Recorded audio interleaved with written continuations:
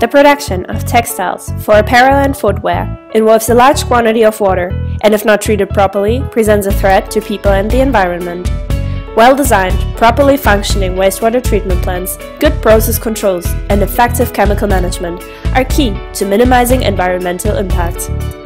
The ZDHC wastewater guidelines are an industry requirement requested by the majority of leading brands.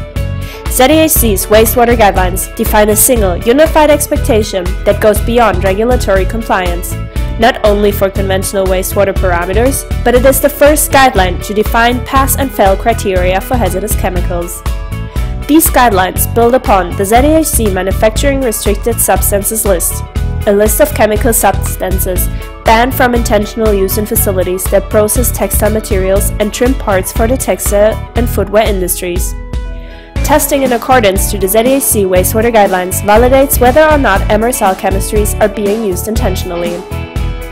Facilities should ensure wastewater is treated prior to discharge in a way that either removes the chemical physically, or by chemical reaction, or biological degradation. So how do we check this and what needs to be tested? There are two sets of parameters covered in the guidelines. Firstly, the sum parameters and metals, which we refer to as conventional parameters. These conventional parameters are listed in Table 1 in the ZDHC wastewater guidelines. Limit values are set into the following three levels. Foundational, at a minimum, meets legal discharge requirement and ensures effective control of input chemistry. Progressive, demonstrates increasing knowledge of chemical management and applies advanced wastewater treatment processes.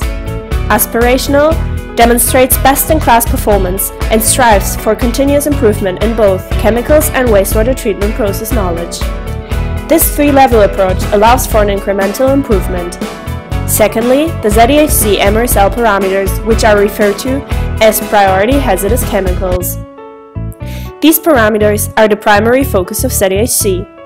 Rather than set a three-level approach, a pass-fail criteria has been set.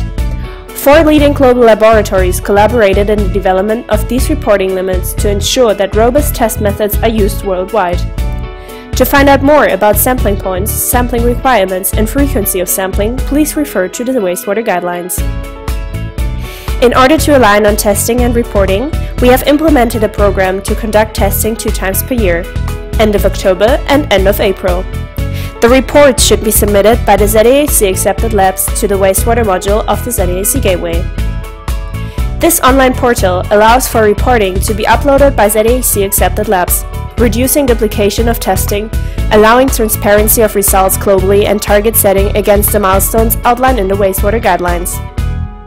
Our goal is to minimize chemical pollutants discharged into the environment through good process controls and effective chemical management. Therefore, we encourage the adoption of these global guidelines by any organization, consortia and supplier interested in a more sustainable future.